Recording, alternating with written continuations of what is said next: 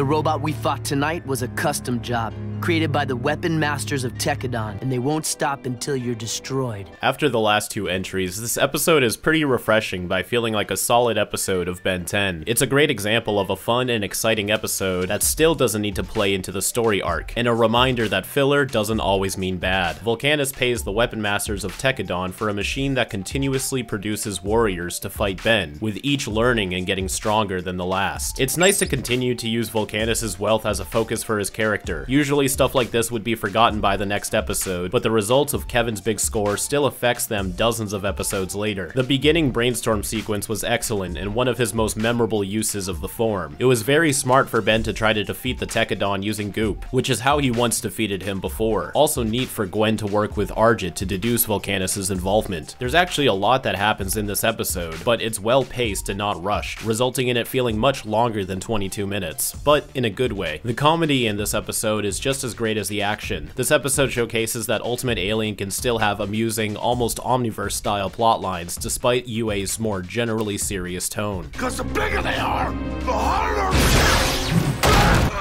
Doesn't remember how the rest of that goes. And while the solution to their problem may be a bit of a stretch, it was still pretty clever and also makes for a comedic but satisfying ending. I also like the small notes of Gwen wishing she had a car. Since Ultimate Ben unlocked all of Ben Prime's aliens, it would have been neat if Ben used Upgrade in this episode, especially after his reintroduction in Heroes United. I liked seeing Julie's competitive side, even if it brings out a bit of brashness in her, but it's nice to see any side of her personality outside of her relationship to Ben. Although I'm surprised Gwen let Ben get away with using Brainstorm for his game. But even so, the characters are all within their personalities without feeling antiquated. Why do you say safely dispose when we all know you've already lined up a buyer? Because it makes me sound less greedy. The heart-to-heart between the Tennysons was a good way to maintain their bond and show they're willing to openly talk and care for each other outside of high-stakes scenarios. Volcanus was a great addition to this episode as well. Weak sauce, Tennyson!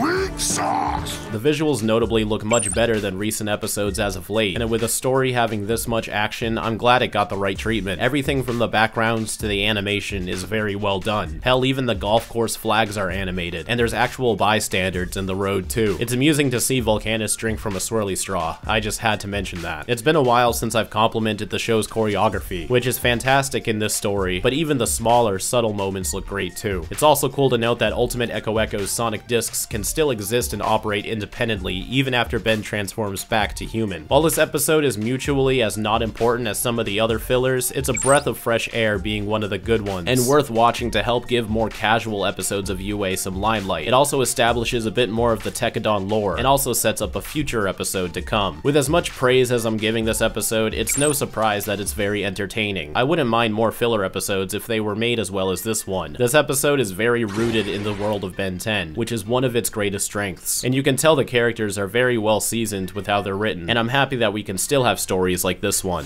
Tennyson, I wish I could hate you to death!